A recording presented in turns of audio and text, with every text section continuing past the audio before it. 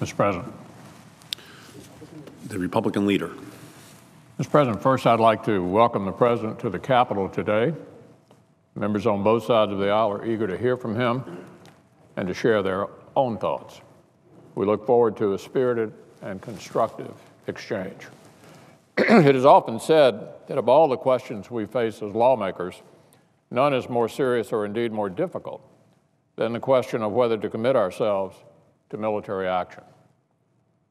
That's why it is so important for us to have this debate, to lay out the arguments for and against military action in Syria, to let the public know where we stand on this issue and why. But if debates like this are always challenging, in some ways, this one has been even more difficult. Not because of some political calculus, though cynics will always suspect that. No, this debate has been made more difficult because even those of us who truly want to support the Commander-in-Chief have struggled to understand the purpose of the mission. Over the past several days, I've spoken with a lot of people, a lot of Kentuckians. And I have to tell you, most of them aren't exactly clear about the mission themselves, or shy about saying so. What I've told them is that I understand their concerns. I share them. I also appreciate the war weariness out there. But then I tell them there's other potential concerns that we can't ignore here either. Chief among them is the fact that the credibility of the Commander-in-Chief matters. And related to that is the fact that we can't afford as a country to withdraw from the world stage.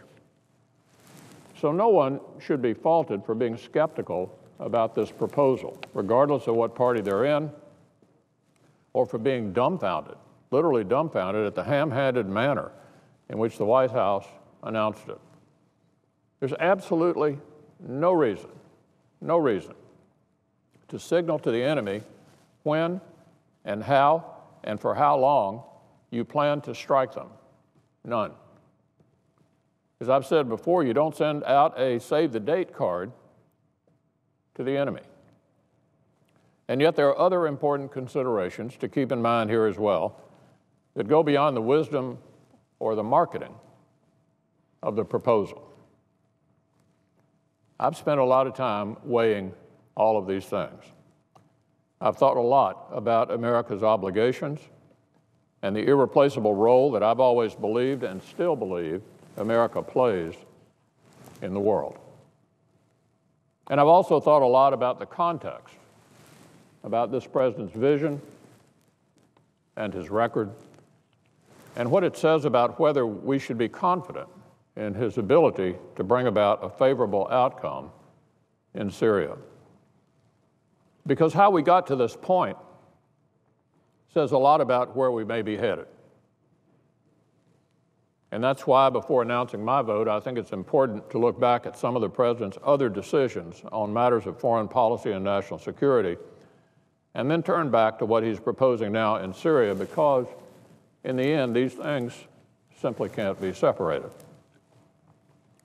Now, it's not exactly a state secret that I'm no fan of this president's foreign policy. On the deepest level, I think it comes down to a fundamentally different view of America's role in the world. Unlike the president, I've always been a firm and unapologetic believer in the idea that America isn't just another nation among many, that we are indeed exceptional. As I've said, I believe we have a duty as a superpower without imperialistic aims to help maintain an international order and balance of power that we and other allies have worked very hard to achieve over the years. The president, on the other hand, has always been a very reluctant commander-in-chief. We saw that in the rhetoric of his famous Cairo speech and in speeches he gave in other foreign capitals in the early days of his administration. The tone and the policies that followed were meant to project a humbler, more withdrawn America.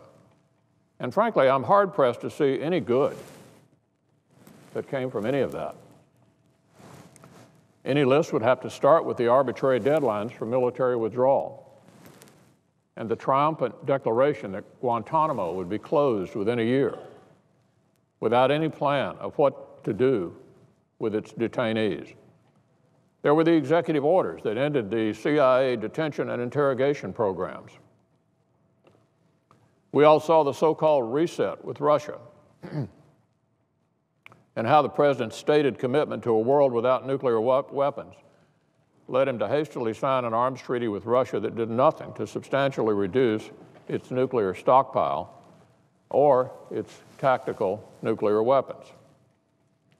We saw the president announce a strategic pivot to the Asia-Pacific region without any real plan to fund it and an effort to end the capture, interrogation, and detention of terrorists, as well as the return of an old idea that terrorism should be treated as a law enforcement matter. After a decade-long counterinsurgency in Afghanistan, we've seen the president's failure to invest in the kind of strategic modernization that's needed to make this pivot to Asia meaningful. Specifically, his failure to make the kind of investments that are needed to maintain our dominance in the Asia-Pacific theater, in the kind of naval, air, and Marine Corps forces that we'll need there in the years ahead, could have tragic consequences down the road.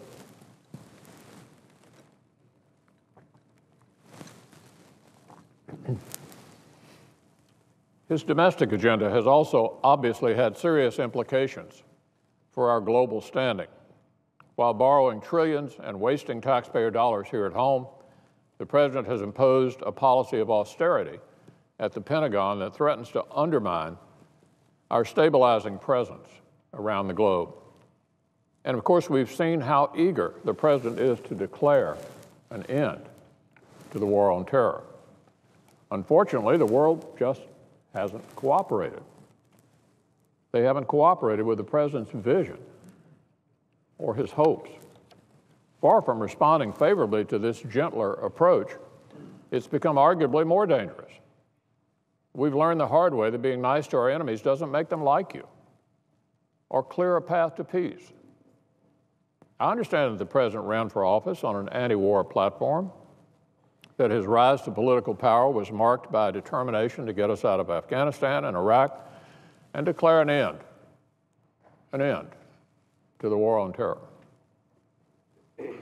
I know he'd rather focus on his domestic agenda, but the ongoing threat from al-Qaeda and its affiliates and the turmoil unleashed by uprisings in North Africa and the broader Middle East, not to mention the rise of Chinese military power, make it clear to me at least that this is not the time for America to shrink from the world stage. The world is a dangerous place.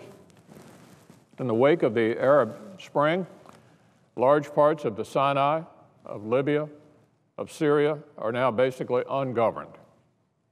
We've seen prison breaks in Iraq, Pakistan, Libya, and the release of hundreds of prisoners in Egypt. Terrorists have also escaped from prisons in Yemen, a country that is no more ready to detain the terrorists at Guantanamo now than they were back in 2009. And the flow of foreign fighters into Syria suggests that the civil war there will last for years, regardless of whether Assad is still in power. Yes, the president deserves praise for weakening al-Qaeda's senior leadership, but the threat we face from al-Qaeda affiliates is very real. These terrorists are adaptable. They're versatile, lethal, resilient, and they aren't going away. Pockets of these terrorists extend from North Africa to the Persian Gulf, and it's time he faced up to it. And it's time to face up to something else as well.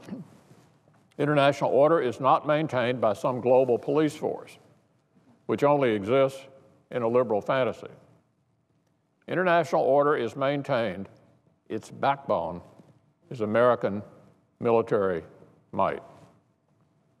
Which brings me back to Syria.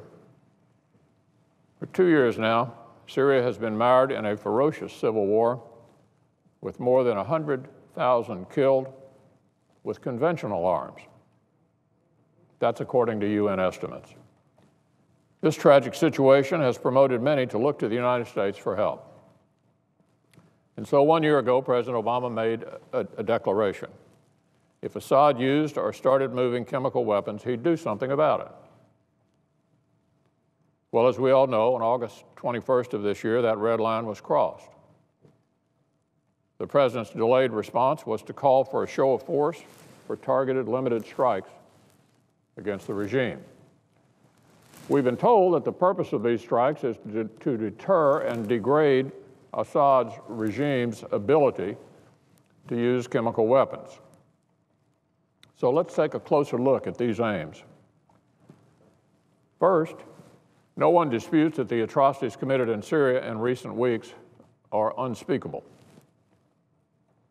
No one disputes that those responsible for these crimes against the innocent should be held to account.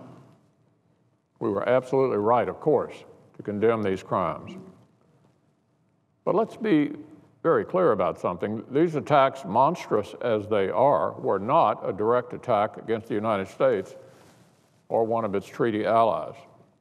And just so there's no confusion, let me assure everyone that if a weapon of mass destruction were used against the U.S. or one of our allies, Congress would react immediately with an authorization for the use of force in support of an overwhelming response. I would introduce the resolution myself. So no leader in North Korea or Iran or any other enemy of the United States should take any solace if the U.S. were not to respond to these attacks with an action against Syria. We will never, never tolerate the use of chemical weapons against the United States or any of its treaty allies. Second, in the course of administration hearings and briefings over the past several days, Secretary of State Kerry has revealed that Assad has used chemical weapons repeatedly over the last year. So there's a further question here about why the administration didn't respond on those occasions. Third, Assad, as I've indicated, has killed tens of thousands of people with conventional weapons. Is there any reason to believe he won't continue if the president's strikes are as limited as we're told they would be? Fourth, what if degrading Assad's control of those weapons, if in doing that, you make it easier for other extremist elements like those associated with al-Nusra Front and al-Qaeda to actually get hold of them themselves? Or what if by weakening the Syrian military, you end up tilting the military balance toward a fractured opposition that's in no position to govern or control anything right now? I think the chairman of the Joint Chiefs of Staff, General Dempsey, put this particular issue best when he recently suggested in a letter to Congress that the issue here isn't about choosing between two sides in Syria, it's about choosing one among many sides. And that in his estimation, even if we were to choose sides, the side we chose wouldn't be in a position to promote their own interest or ours. That's the chairman of the Joint Chiefs. And then there's the question of how Assad himself would react to U.S. action in Syria. If Assad views an air campaign as preparation for regime change, then he may lose all constraint in the use of his arsenal, chemical or otherwise, and lose any incentive whatsoever to move to the negotiating table. It's very clear that the unintended consequences of this strike could very well be a new cycle of escalation, which then drags us into a larger war than we're all seeking to avoid. Some have even suggested that the humanitarian crisis surrounding the Syrian civil war could actually be made worse as a result of even targeted U.S. strikes. In the end, then, the president's proposal seems fundamentally flawed, since if it's too narrow, it may not deter Assad's further use of chemical weapons, but if it's too broad, it risks jeopardizing the security of these same stockpiles, potentially putting them into the hands of extremists. And that's why I think we're compelled in this case to apply a more traditional standard to whether to proceed with the use of force. One that asks a simple question: does Assad's use of chemical weapons pose a threat to the national security interest of the United States? And the answer to that question is fairly obvious. Even the President himself says it doesn't. Now, one could argue, as I've suggested, that there is an important national security concern at play, that we have a very strong interest in preserving the credibility of our commander-in-chief, regardless of the party in power, and in giving him the political support that reinforces that credibility. This is an issue I take very seriously. It's the main reason I wanted to take my time in making a final decision. But ultimately, I've concluded that being credible on Syria requires presenting a credible response and having a credible strategy. For all those reasons, I've indicated this proposal just doesn't pass muster. Indeed, if through this limited strike the President's credibility is not restored because Assad uses chemical weapons again, what then?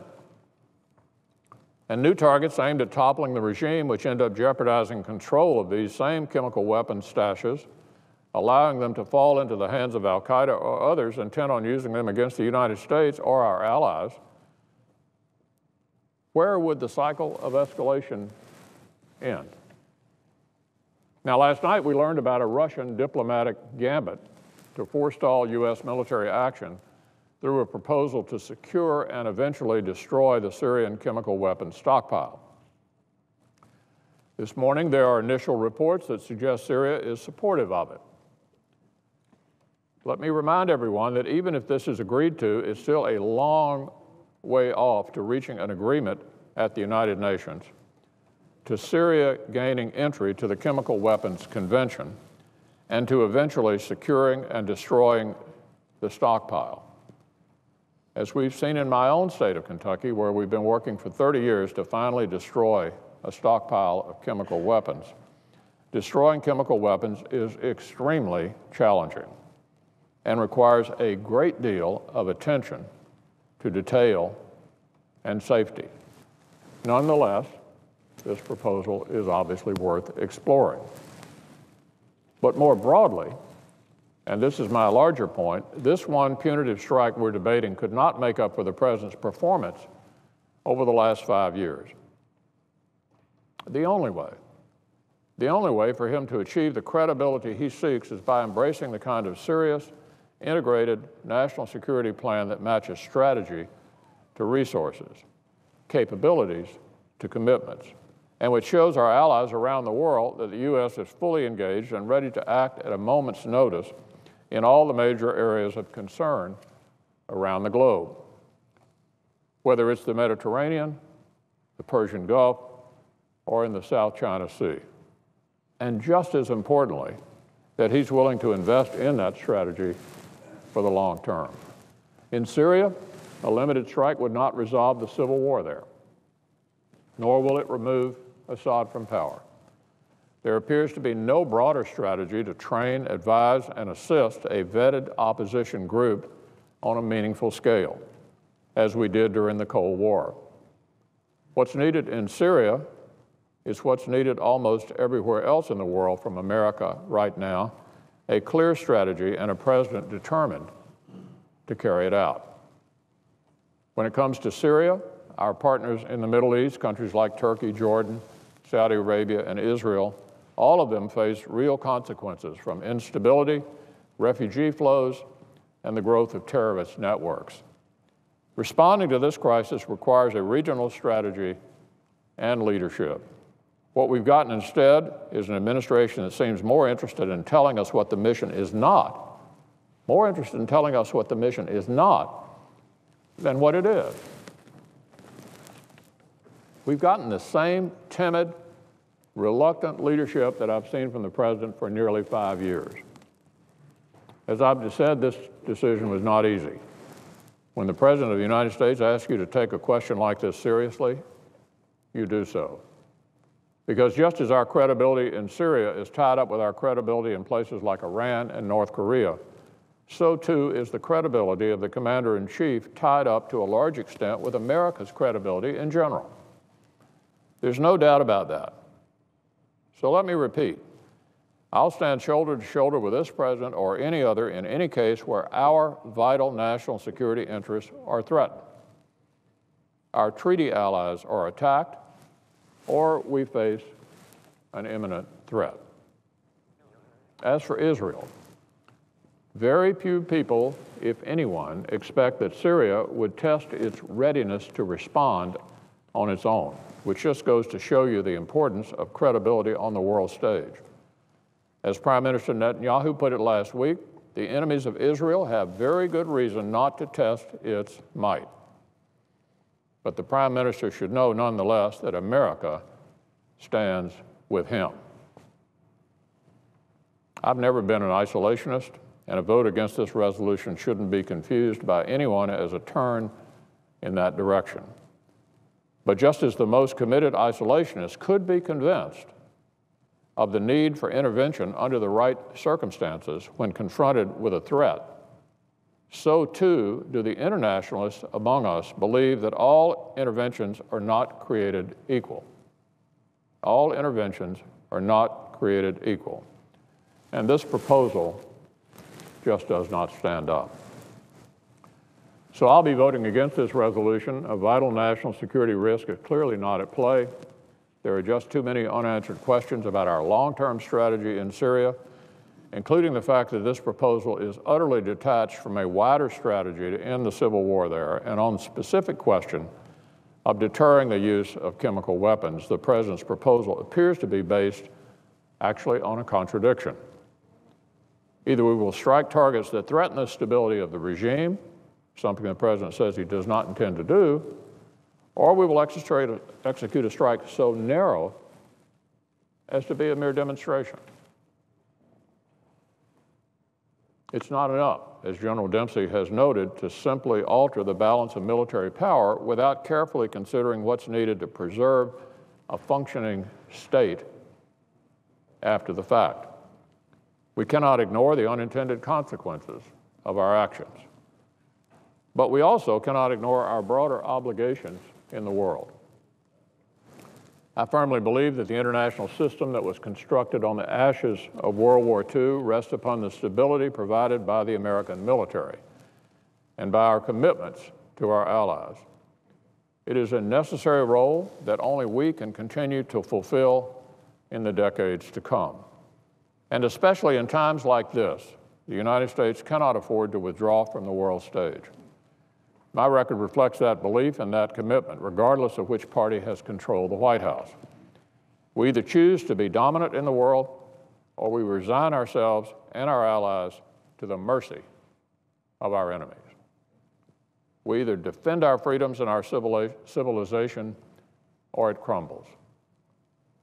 So as we shift our military focus to the Asia-Pacific, we cannot ignore our commitments to the Middle East, to stability in the Persian Gulf, to an enduring presence in Afghanistan, to hunting down the terrorists that would threaten the United States and its people.